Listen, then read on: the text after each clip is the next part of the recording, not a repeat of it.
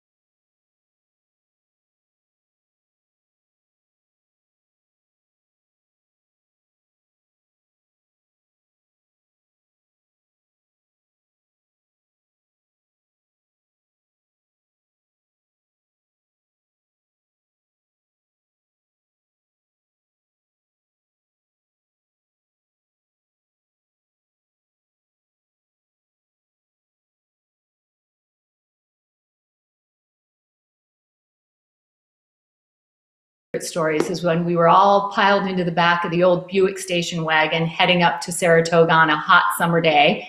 And we look out, and across the thruway, there's a train running alongside the road. And we say, Mom, how fast is the train going? And you say, gee, I don't know. Let's find out. Pedal to the metal. Next thing you know, we're zooming alongside the train, and there are lights behind us, and there's a state trooper. Everybody here knows you well enough to know that you were a really strict mother when we were growing up. I mean, no earrings, no jeans, no swearing or R-rated movies. You know, that was tough stuff for a 13-year-old. But I will have to say that you still knew how to have fun. And that reminds me of one of my favorite stories of when we were all piled into the old Buick station wagon heading to Saratoga on a hot August morning. And all of a sudden we notice this train that's running alongside the thruway. And we say, Mom, how fast is the train going? And you say, I don't know. Let's see. Pedal to the metal, you gun it. Next thing you know, we see lights behind us, and you're being pulled over by a state trooper. Ma'am, do you have any idea how fast you were going? Well, no, officer, but the kids wanted to know how fast the train was going. Well, the train was going 82 miles an hour, and so were you. It just went downhill from there, I can tell you that. Another one of my favorites is when I begged you my junior year in college, please, can I go to Fort Lauderdale for spring break? All my friends are going, everybody's doing it. No. Well, finally, I think I talk you into it, and you say, well, you can go, but I'm gonna come with you. Well, I figure that's better than not being able to go at all. So we get off the plane in Fort Lauderdale, and do we head to the beach and the parties? No, we head to the spa, where we spend the week eating next to nothing and exercising. So, you know, they say wisdom comes with age, but I would say you've always pretty much been a wise guy. So happy 80th birthday, Mom. I love you. And here's to being 80 years young. Mwah.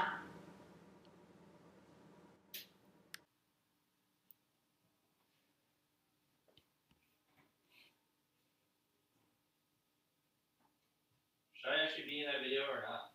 Yeah, but I'm recording the next one now, so shh. Noreen Real Falcone was born on February 17, 1937 in Syracuse, New York, as the youngest of 5 children born to Sue and Joe Reale. It has been said that her older siblings, Sonny, Rosemary, Barbara, and Junior, spoiled her rotten. In 1950, she enrolled at the Covenant School in Syracuse, where she attended high school, initially thinking that perhaps a life in the service of God was her calling. However, thank goodness for all of us, this was not to be the case. She would graduate from high school and go on to enroll at Lemoyne College, where she was a member of the first class in the history of the school to admit women. Although the women's rights movement had laid groundwork for bridging the gap between men and women, it was still not a priority for many women to attend college, and Grandma was the first woman in her family to do so. Grandma excelled with flying colors, and in 1958, after graduating from Lemoyne, she enrolled in graduate studies at Oswego State Teachers College and would later finish at Syracuse University and become a first-grade teacher at the Bear Road Elementary School in North Syracuse. On April 23, 1960, after much cajoling and courting, she would go on to marry the love of her life, Michael J. Falcone.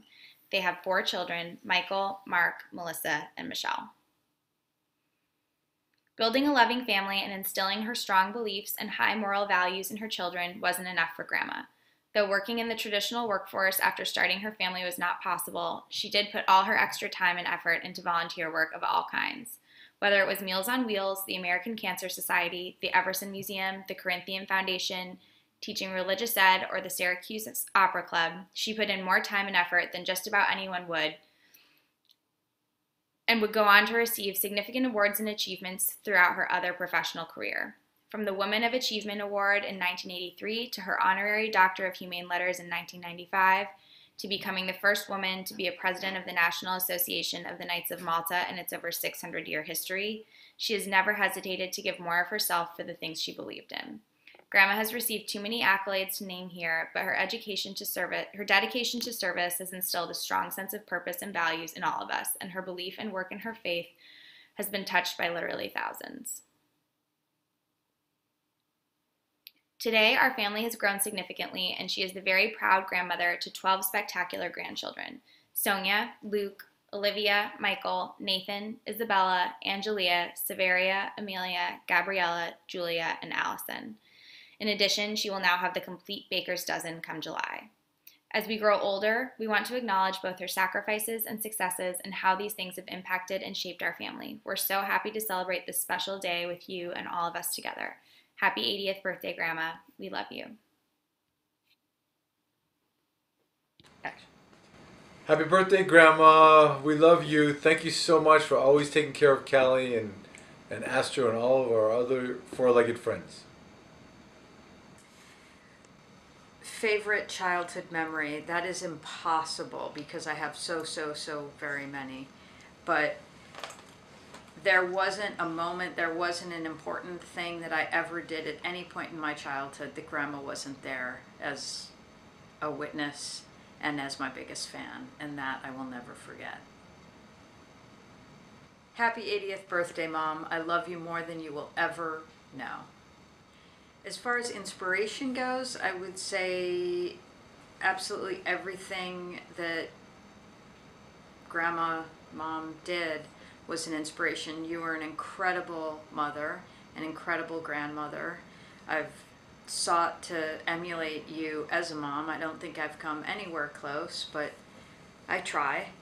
You were an amazing model of someone who worked really hard for everything you believed in, worked really hard for all sorts of different causes, far above and beyond what most normal people would do. And you continue to inspire me every day. I feel like I constantly need to step it up. I think in my community I don't do nearly enough, and that's partly because I'm measuring myself by you. So anyway, I love you. I think I was most inspired by Grandma when she became the president of Malta. I thought that was so cool, and she did so much work for it, and she still does so much work for Malta, but she worked so hard, and I really looked up to her in that moment. And I think everything that she does with everything she helps with, she always gives her full effort and all of her time, and I think that there's a lot to be said for that. My favorite memory is when Gabby and I were in Lek, and Grandma wanted to help us come up with a present for Uncle Mark, a prank present, and we decided that we wanted to give him poop as a present in a fancy box, and we thought horse poop was a good idea. So we went on a horse carriage ride just so that we could get the poop afterwards. And so at the end of the ride, the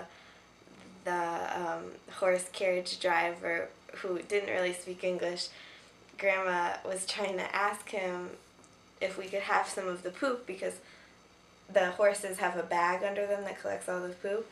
And we kept asking, poo-poo, poo-poo. And the man did not understand us at all. So Grandma turned around and pointed to her butt and was like, poo-poo, poo-poo, horse poo-poo.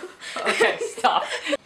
Happy 80th birthday, Grandma. You're the best grandma ever. I love you so much. You do so much for everybody, and I wish you didn't go to Florida every winter. You're going way too long, and I miss you way too much when you're gone. So please come back sooner. I love you so much. I can't wait to see you. Noreen Reale Falcone was born on February 17th, 1937 in Syracuse, New York. Her parents, Azunta, or Sue as she was known, and Joe Reale had 5 children.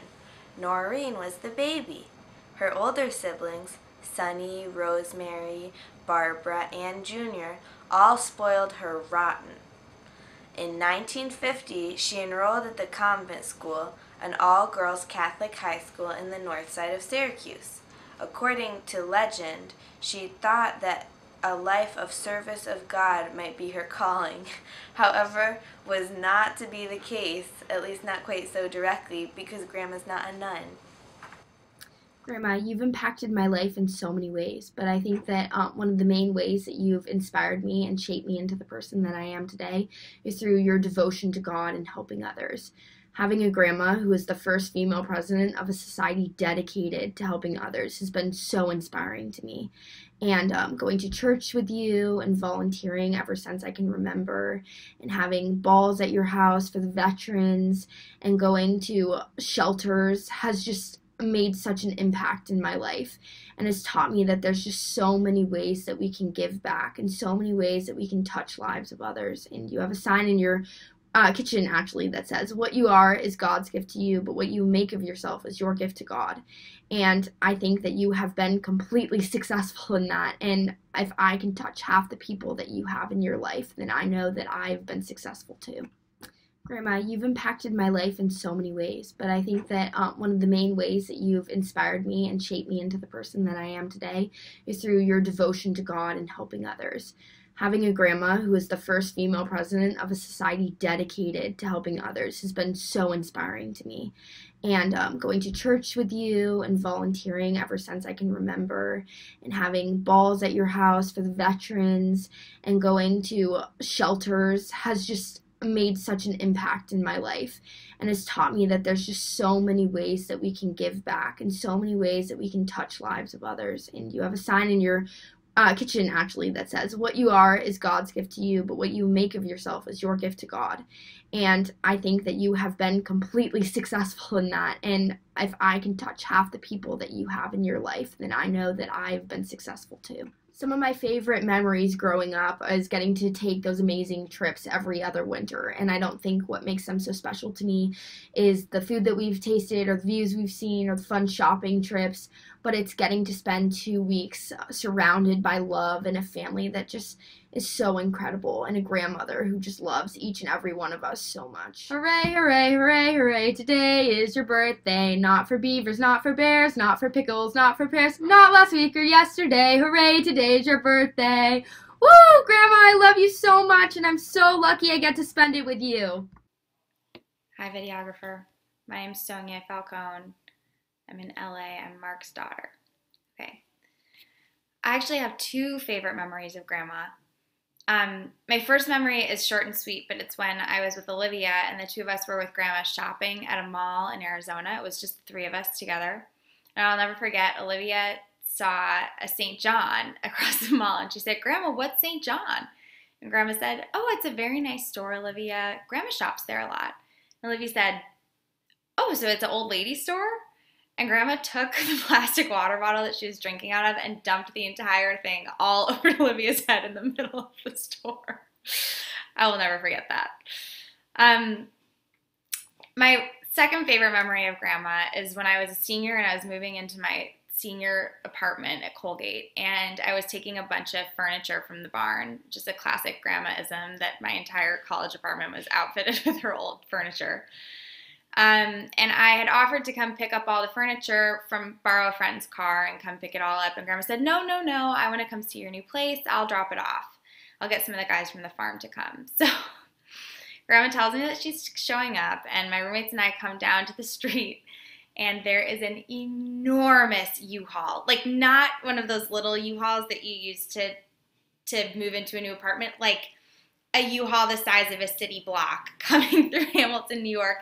And Paul's driving, and in the front seat is Grandma, and on her lap is Duchess with two red bows in her ears, just looking so Duchess.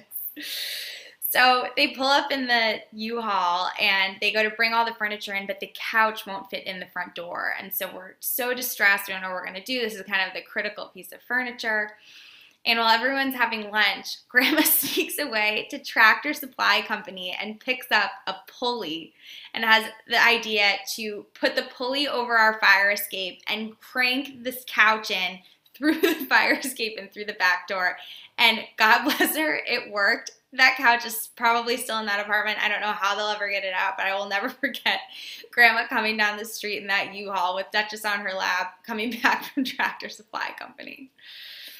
Grandma, I think the thing that I've learned the most from you is that it's important. You and Papa are both so generous, but what I've learned is that it's not only important to be generous with your resources, but it's mostly important to be generous with your time. And I think that's what you've taught us. You've taught us not only that it's important to show up for our family members, that it's important to be there at all the important moments, and that it's important to just be there for dinner, because anybody can write a check and anybody can buy a present for someone. But what really shows how much you love someone is when you're physically there with them, when you're playing cards with them at 2 a.m, when you're cooking a meal for them, when you're hearing them talk, when you're talking about their experiences. That's what it means to really love someone and really be generous with them. And I've learned that from you. So happy 80th birthday, Grandma. I love you so much. You are the rock that holds our family together, and we all love you so much. Happy birthday, Grandma. Happy birthday. Wait, come in. Let's do it one together. Happy birthday, Happy birthday. Grandma. Okay. Noreen Real Falcone was born on February 17, 1937, in Syracuse, New York, as the youngest of 5 children born to Sue and Joe Real. It was said that her older siblings, Sonny, Rosemary, Barbara, and Junior, spoiled her rotten. In 1950, she enrolled at the Covenant School in Syracuse, where she attended high school, initially thinking that perhaps a life in the service of God was her calling. However, this was not to be the case. She would graduate from high school and go on to enroll at Lemoyne College, where she was a member of the first class in history of the school to admit women. Although the women's rights movement had laid groundwork for bridging the gap between men and women, it was still not a priority for many women to attend college, and Grandma was the first woman in her family to do so. Grandma Noreen excelled with flying colors, and in 1958, after graduating from Lemoyne, she enrolled in graduate studies at Oswego State Teachers College, and would later finish at Syracuse University and become a first-grade teacher at the Bear Road Elementary School in North Syracuse. On April 23, 1960, after much cajoling and courting, she would go on to marry the love of her life, Michael J. Falcone. They had 4 children, Michael, Mark, Michelle, and Melissa. Building a loving family and instilling her strong beliefs and high moral values in her children wasn't enough for Grandma. Though working in the traditional workforce after starting her family was not possible, she did put all her extra time and effort into volunteer work of all kinds. Whether it was Meals on Wheels, the American Cancer Society, the Everson Museum, the Corinthian Foundation, teaching religious ed, or the Syracuse Opera Club, she put in more time and effort than just about anyone would go on to receive significant awards and achievements throughout her other professional career. From the Women of Achievement Award in 1983 to her Honorary Doctor of Humane Letters in 1995, or to becoming the first woman to become president of the National Association of the Knights of Malta in its over 600-year history. She never hesitated to give more of herself for the things she believed in. Grandma has received too many accolades to name here, but her dedication to service has instilled a strong sense of purpose and values in all of us, and her belief and work in her faith has been touched by literally thousands. Today, our family has grown significantly, and she is the very proud grandmother of 12 spectacular grandchildren: Sonia, Luke, Olivia, Michael, Nathan, Isabella, Angelia, Severia, Amelia, Gabriella, Julia, Allison. In addition, she will now have the complete baker's dozen come July. As we grow older, we wanted to acknowledge both her sacrifices and successes and how these things have impacted and shaped our family. We're so happy to celebrate this special day with you and all of us together. Happy 80th birthday, Grandma. We love you. I think the ways in which Grandma has inspired and impacted people over the years is pretty far-reaching and vast.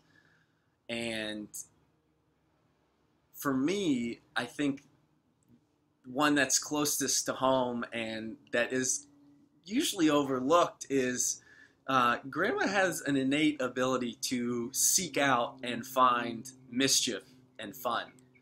And if you're at an event or a party and you find the most bombastic, loudest, excited group, Grandma is without fail at the center of all that with this signature twinkle in her eye. And it's led to a number of friendships and events, whether it's Karl Heinz or, incidents with fireworks or anything like that. Grandma is always kind of at the life of the party. And one of my favorite things about her is she has an ability to share that and involve the people around her in that in a way that's truly unique and inspiring. One of my favorite childhood memories from Grandma is Sonia and I took a trip with Grandma and Papa to Paris. And I can remember we were pretty young. I think I was in like 2nd grade. And we were shopping around all day. And I think Grandma could tell that I was getting to a point that, I was done. Sonia could shop. She could keep going, no problem. But she turned to me and she said, "You know what? You and me, we're going to go get some French fries." And I said, This is my grandma. We get it. I think I just want to say, Grandma, happy birthday.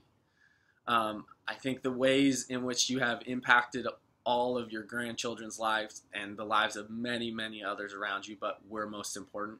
So that's all that matters. But the way that you've impacted our lives, I don't think you'll ever know how